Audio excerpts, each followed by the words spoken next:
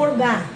The other day we had a dried up lemon, and we thought that we had to throw it away, but we wanted to test it out and see if just by immerging it in water that it would revive it back to life. Because after all, water is life. Look, now it's back to life, full of juice, and we're able to use it. Here we thought it was trash.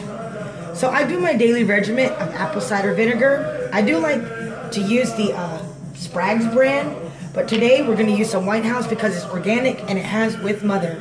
Don't really know what that means, but my mother told me to use it, so I'm going to listen. This will help with your intestinal tract. It will also help with acne. It helps with energy. There's so many different things that apple cider vinegar can do for your system.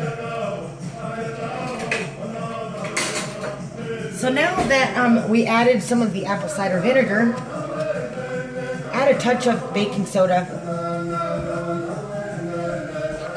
Then I add a little douse of honey. Local honey is best.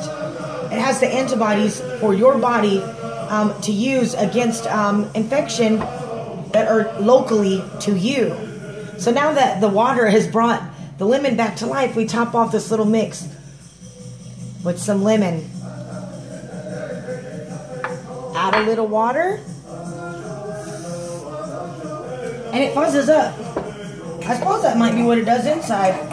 Cleans out your guts, and it gets your face nice and clean. So let's take a drink.